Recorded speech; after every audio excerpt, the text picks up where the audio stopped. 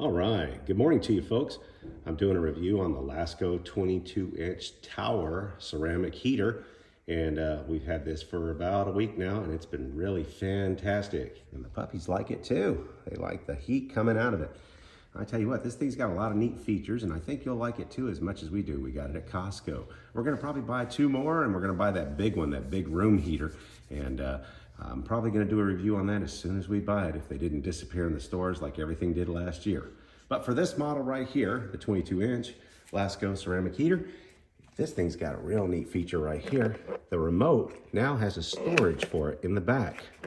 Look at that, that's pretty neat, huh? Okay, and the remote actually works where you don't have to smash the buttons a million times to get it to function. So first we turn it on, and we're gonna start at a heat setting of 3, which is the highest. You have 3 settings here. You see this button right here. So you can change the heat to 2 to 1.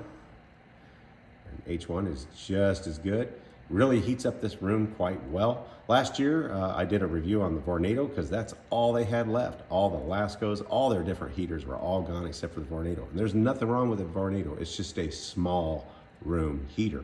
This heater warms up the room very quickly, a big room like this, and it's always disappearing.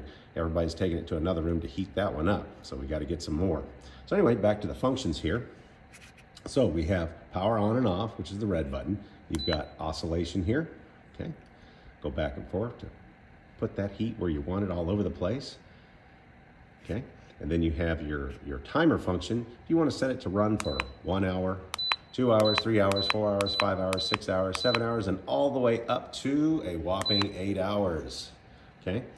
And that's a real nice feature there. Let's take it back to 0 because we don't want to leave it on for 8 hours. And then you have your temperature setting here, okay?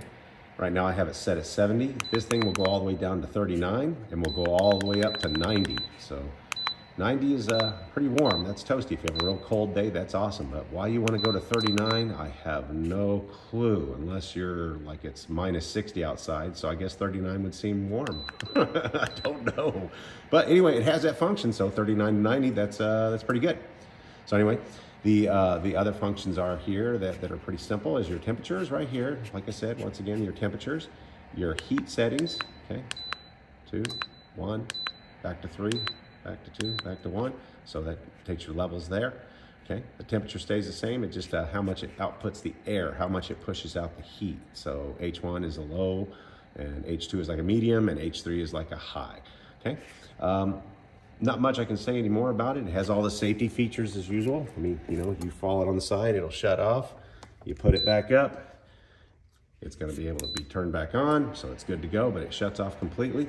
And if somehow you do not put the remote back where you're supposed to in the back here and you lose it, the controls are front are real easy to negotiate, because once you know the symbols, remember these are symbols on here, just like the hand remote, the symbols.